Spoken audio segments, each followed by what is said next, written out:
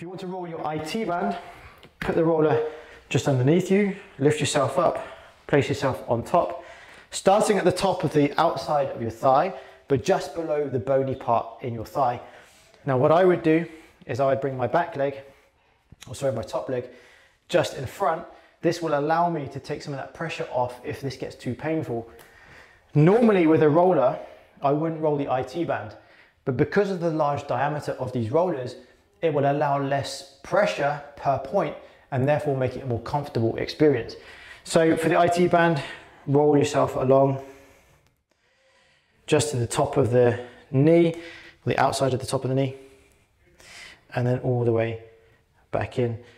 You can slightly shift to the front so you get the outside of the quads, or slightly shift to the back, just finding those painful points as you go.